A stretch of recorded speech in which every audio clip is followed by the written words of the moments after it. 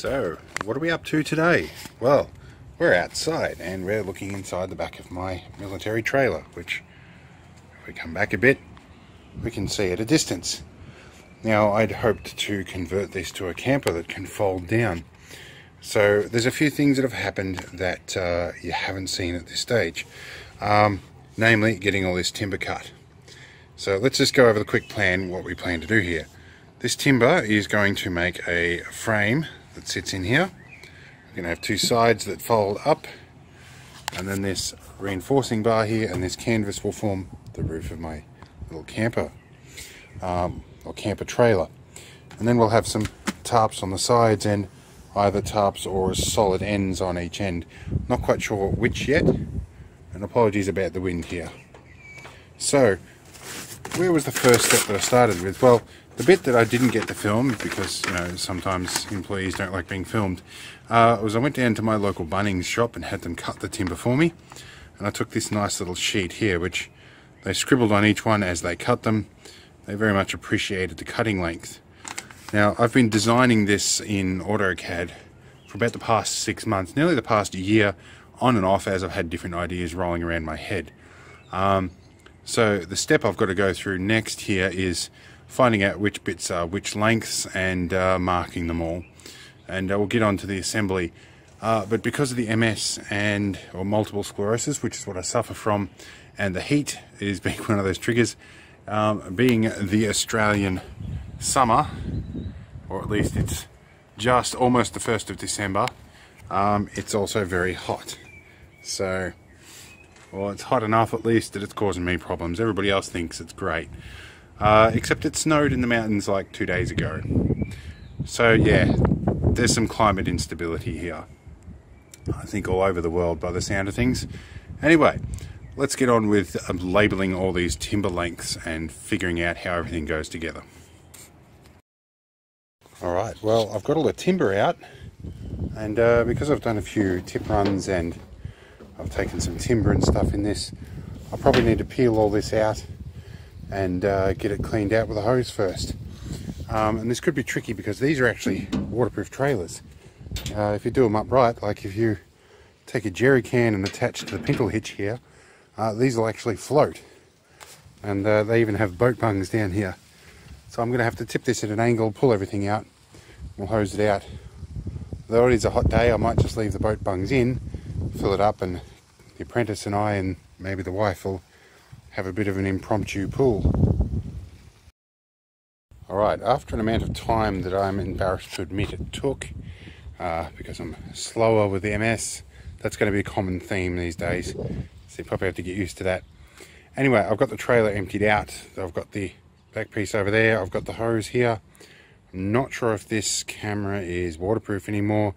It got exposed to 40,000 milliwatts of infrared laser energy at one point, but I think I've re-waterproofed it since then. Anyway, the water in this hose is quite hot at this point, but we can do hose cam. Anyway, we're going to hose all this down. In the Aussie sun, this is going to probably dry out quite quickly, and then I think I have some lanolin spray somewhere, and I'll give the rusty bits a bit of a spray, try and keep the moisture off it in future. But yeah, I'll hose this out and we'll be back. Right, so we've got some framework just tested out, test fitted here. This all dried out in about 10 minutes flat. It worked out pretty well. I took some time to print a simplified version of my drawings. At least that's one part of the many parts of the drawing. It's just a viewport in a sheet view or a layout view in AutoCAD. Now these bits are going to sit up level with these. Well, I've got a finger in the way. I'm sort of holding this at a difficult balance here. I can't talk and hold things at the same time, it seems, anymore. Lesions on the brain, fun stuff. However, it looks like both my measurements and that of the guy cutting things for me at Bunnings was spot on. These have slotted in nicely, which now means I can make an exception for this little piece here. I can mark out the position on all four corners, and I can get in there and cut a notch out. But that might happen when it gets dark and cool. I'm starting to lose my control over my motor functions a little bit here. But yeah, anyway, it looks like it's going to go together relatively well. Alright, so the heat got too much for me. One leg decided to do funny things and drop out from under me, so frustratingly I've had to call it quits for a bit, but I got some marking out done before we went back, and when things cool off tonight I'll come up with a way to notch out those first 4 posts. Alright, so it's the next day. You can tell we live near an ambo station. So another bottle of water later. I've done some cutting, as you can probably see in the back corner here, to get around those little braces, the corner braces. And we've got one side test fitted here. So we'll keep plugging away at this, just at my own pace, until something happens. Well, my apprentice has decided to come and help. The frame is slowly starting to come together. Now I've put 2 screws in from the rear, 2 in from the front, and we're putting corner brackets in here just to help as well. And probably a strap across the top here when we get it all sturdy. But the general frame to hold it is going in alright. And once we've got the uprights figured out, we'll be making some bed frames out here as well. But yeah, my apprentice has come to help grab brackets and screws and all the rest, so productivity may go up, but it might almost go down. We'll see what happens. Okay, so the weather's cooled off a bit, and I've taken to using hinges as cross braces, literally because I've got quite literally 14 kilograms of these things.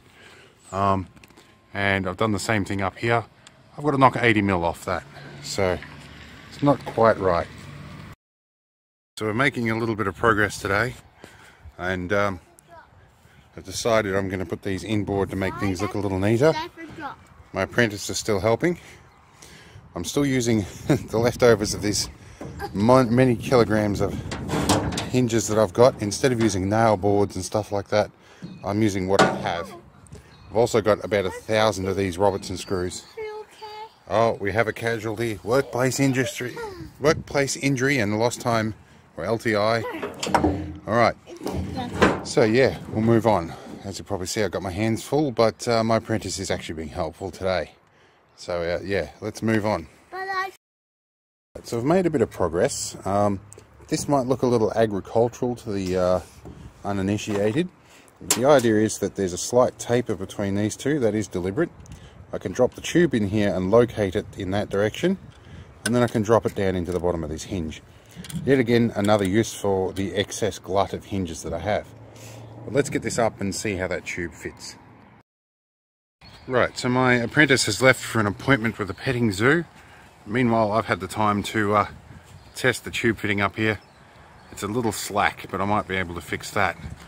So I've got 2 laterals to fit across these bits next, across here and across to here. I've got to find a creative way in my box of bits to make that happen. But we are starting to come together. Okay, so we're inside for a minute, and I've got these mini bolt locks, the window locks. I've got the problem when I put these 2 beams on the top, I need them to locate on a peg, but I need the peg to be retractable so that I can fold it down and this won't collide, because I've pushed my tolerances fairly close.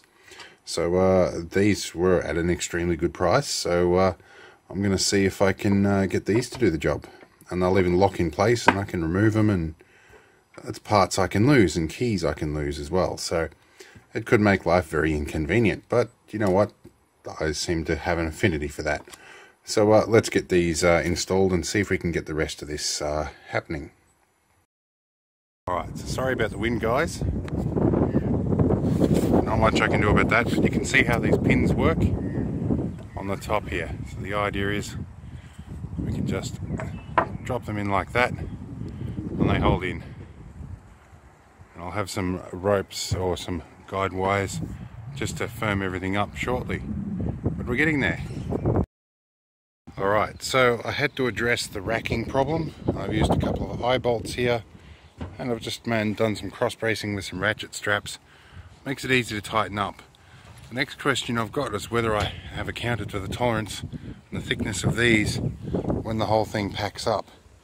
So I will have to fold it up at some point and find out if that's going to be a problem. But we have, I put my hand up here and wriggle and stuff. It's quite sturdy and firm now. It's sturdy and firm. Alright, so we should have a fairly strong structure. It might be time to try the tarp out. Well, we've got the tarp on the top at least. So that fitted right. I'll need to get some little eye hooks to tether all the ropes down to, or I might just do Aussie straps from here to here like I'd originally planned. We'll find out, whatever works more conveniently. I think the Aussie straps might, but it's also the more expensive option. I need to buy some more ratchet straps. I've realised how few I have left. So, alright, I think I'll start working out how to put the tarp on the sides. My current idea originally was to staple it on the both sides permanently, but I don't know how easy that is going to be to fold up. So the other idea is if I permanently fix it along one end and then roll it up and tuck it in, that might almost work. I'll do some thinking. So I've gone to pack everything up and I found that these eye hooks in that position are going to get in the way. So I might move them down here or off to the side or something like that. I'll come up with a way that stays out of the way. I was just in the middle of relining all of this to avoid the clash. I got an unfortunate visit from my neighbour. Seems a mutual friend has died. Very unexpectedly actually, so yeah. I got to stop having people die in the middle of projects.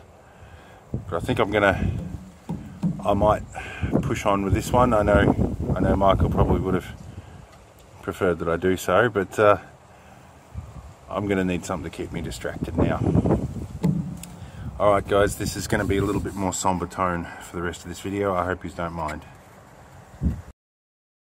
Alright, so wind aside, I've got everything packing up in the frame okay. And it looks like these pins won't need to be retracted. The pins at the other end will. Sorry about the wind. But those pins, I can lock them in their lowered position so I don't lose them. That's good. And you'll see along here, right up at the very end there, there's an eye bolt that is stopping everything from packing down cleanly, but there's still plenty of room to compensate for that. And that will actually mean I can probably put canvas in between the two. So we are making progress. I've just got a little bit more thinking to do, and I'm going to go and buy some ratchet straps, have some lunch, and take some time to adjust to the loss of a good mate. We're back, and I got myself the cheapest and finest ratchet straps I could find. And these are weird looking ones. I think they're kind of glorified cam locks, but I'm guessing they should do the job. So anyway, if they're cam locks, they might be a little easier. We'll see how they go. For 20 bucks, I can't be too worried. It's a bit windy, but something I didn't plan for. This is too short. I'm going to probably have to attach my cross bracing down here instead. Not ideal, but I guess it'll still work. Alright, well this might be the end of another day for me. I'm getting wobbly on the feet again.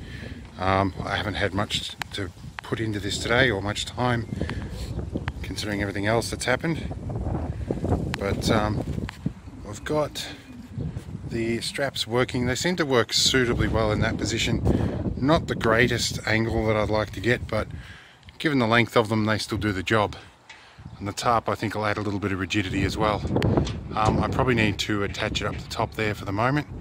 Yeah, basically what I'm going to do very soon is, just based on this one side, see if I can fold it down with the tarp in situ. So test complete. This is what I was really hoping would happen. There'd be enough gap in here to shove my fingers and a couple of layers of tarp. And the folding method works very well. So basically we can just flip it all out over the side, and we can pull this rope and pull it up. It's going to go up very easy. So that means I can put the tarp on the other side now. But I think the screw method I'm using, I think I might put some washers under there just to help spread the load out so it doesn't tear out in the middle of the night. So yeah, but overall it's going mostly to plan. Right, so it's no doubt windy on camera. My apprentice has figured out how to get in and out. We've got the canvas temporarily roped on the top until I find a better solution. But I'm finding these reflective tarps actually doing a very good job. I mean, they're not good for conducted heat, but reflected heat they're doing very well. I've got loads of room up here. All my tools still kicking around in the bottom, but we're going together relatively well. So yeah, mock test. I'm not sure if I'm going to go hard-sided or soft-sided on the ends now, but we'll wing it. I'm pretty well done for a day. I think I'm going to have to push this into another day instead of trying to do my usual trick and push through one task in a whole day. I have to go slow these days, and I have to remind myself of that. But yeah, my apprentice is having some fun here. Gee, I'm not sure which end I'm going to put the ladder on.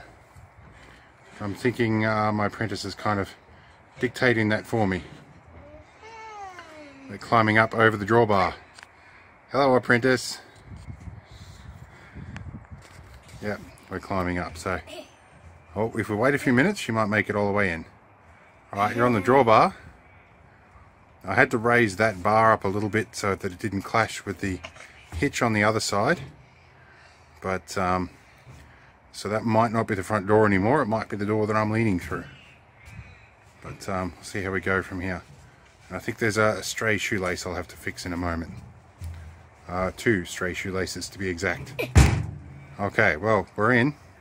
I've got rubber flooring to add to this, and we'll start making the bed bases one day soon too. But yeah.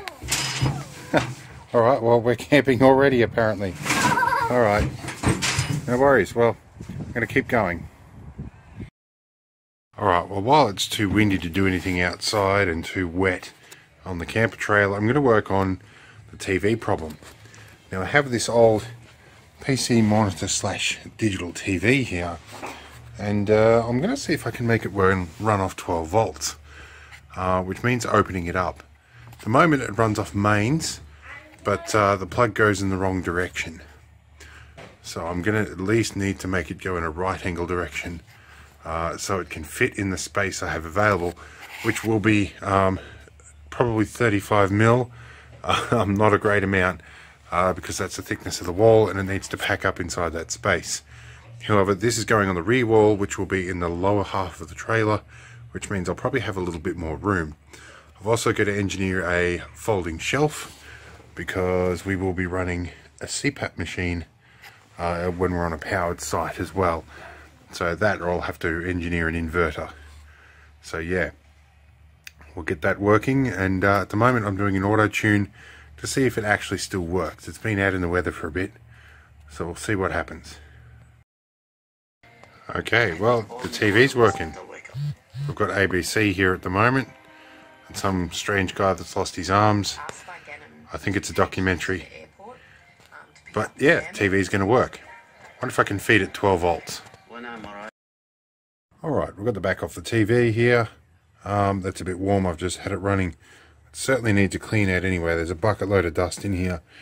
So we've got our main logic and display board here, and we have our power supply board, which is a little warm, but I've worked out this whole thing draws around about 35 watts. Not a great deal. It is fluoro backlit, but nothing too worrying if I can convert this to 12 volts. It's going to be a pain in the ass if I have to run an inverter just to run a TV. Very lossy way of doing things. So I'm steering clear of the big high voltage power caps here because they're probably charged and can give me a bite. But I want to find out if at any point that in this circuit here that it drops it back to a low voltage that I can use a linear regulator to provide. So I'm going to have a bit of a look around and see what I can do with this board. I apologise for the background noise here. My apprentice has discovered the EverDrive 64 cartridge that she was supposed to wait until Christmas for. She's now having a blast, so it might go missing between now and Christmas. But anyway, back to the task at hand. Up here, which we can see, is the listing for the outputs from the supplier. So we're seeing a 15 volts here now at 1.5 amps for the main board. So for a start, I can't really push it. I've tried feeding that board at 12 volts. I didn't document that. I had a bit of an experiment with some test clips. It won't fire up until it gets to about 14.8 volts. So it's very strict on the 15 volts. On top of that, there's two individual supplies, a positive 15 volts and a negative 15 volts in reference to ground. So it's a push-pull system, and that's probably done because of the way they drive the speakers. So it doesn't look like I'm going to be easily able to convert this to 12 volts, not without a lot of mucking around. Unless I find a whole new supply board, which I'm not willing to do for this project. So we might just, I do have a small inverter kicking around, but I might just run this only when we're at a powered site. Oh, I am tired. So yeah, maybe later on I'll get a bigger battery and an inverter and a bigger solar panel, and we'll muck around with that. But for now, it'll be a powered site only thing. But I can set this up with a Visa mount so it mounts to the wall. But anyway, I needed to get this open and give it a clean out, which is what I'm going to do now. And we'll go from there. Partly because I think this has some touch sensing switches on there, and when they get full of dust from behind, they don't work properly. So we'll clean all that out, and yeah, we'll see how we go from there. Okay, so about 3 days has passed. I've been a bit out of action and the weather's been against me. But I have my door frame in now, and I've got this hard sheet up, and I'm starting to cut the door frame out. The bed frame is in, although I've had to remove one slat to compensate for one of the latches I've got in the corner there. I'm yet to figure out how I'm going to fix the rest of that, but I'll come up with something. I've been doing a bit of cleaning up in the floor, but yeah, the door frame's almost in. Once this door frame's in, I can really get underway, and I can start putting some paint on, and then the weather won't be so much of a problem. I can work from inside here once the weather changes. But as you can probably see, the weather's not great today. There's a bit of clear sky there, and it looks like I'll get a bit more rain coming, so I might have to pack this up again. I'm getting about probably 10 to 15 minutes at a time to work on this in between rain, so we'll see how we go. We'll keep plugging away. Windy as hell, but I now have a door frame. Alright, or a portal to put a door in. Anyway, let's get working. I think I've got a bit of sanding to do on the edges here, but that might come after the fact because of the wind and the rain. Up to the point where I'm making the door frame. I've temporarily attached things with hinges as packers, which are falling out in the wind as everything falls over. But that should give me a reliable measure so that the door can still open and close. Now, crucially, I'm going to make the door open outwards. Even though the hinges are facing inwards, that's just for ease of access at the moment. I'll put the hinges on the correct way when we do it. But we're getting there.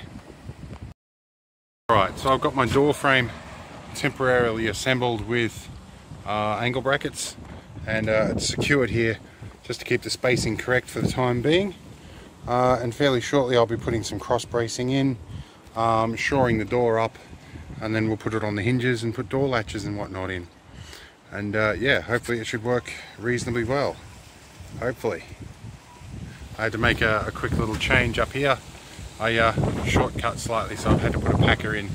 But should be alright once everything's assembled. The door frame is on, swings in and out, more hinges used atypically, and it opens inwards. Originally it was intended to open outwards, but for this bit in the way here, gets in the problem. I might be able to fix that and then flip the door around. However, this does save the problem of opening the door and it getting caught by the wind and whipping open, you know, and smacking somebody in the head. At least inwards it's opening into shelter. Sorry about the wind, guys, but at least here, yeah, we can just sleep head up the other end. Yeah, we're getting there, little bit by little bit. So I've just got to figure out what kind of door latch I'm going to use on here now. So yeah, into the box from the hardware store. So I opted to go for a roller latch, and I haven't bothered to recess that into the door frame, but I am having to recess this door frame here, and I've done a bit of work with a pocket knife and a drill, and hopefully there's enough room to fit this in. So yeah, we should be doing pretty well. but I'm going to keep going, and yeah, I can't film and do this on camera, so you're going to have to deal with the cuts as they come. The spring catch is in, just a little bit of space. I'll need to make a stopper here, but I'm going to put pad bolts on the inside and outside. I'll just repeat that because of the wind. I'm going to put pad bolts on the inside and outside of this, so that should work, and they'll act as a stopper to stop it going too far past its 0 mark. But we have a good functioning door. Okay, I'm happy. Well, it's been windy for about the last week. I haven't been able to put this up and continue with it. Today is still windy and overcast, but not nearly as much as it has been. I got up early this morning as the wind generally picks up in the afternoon. So I've just managed to finish cutting this sheet for the rear door. I was planning to install the window before I screwed this sheet on. However, given the conditions, I want to get this up and then I can work on it from inside with the window and figure all that out at a later date. But I need to get this up so that the wind doesn't tear this off. Although there's about 100 screws in there, so I think it's not going to tear off in a hurry. But you know, I don't want to take chances. I also need to figure out how to cover up this. I think I'm going to use some rubber stripping or maybe some canvas. I'll come up with something anyway, but that's something I do need to figure out. Anyway, for now, I'm going to get this screwed on. I bought myself a Christmas present on the way.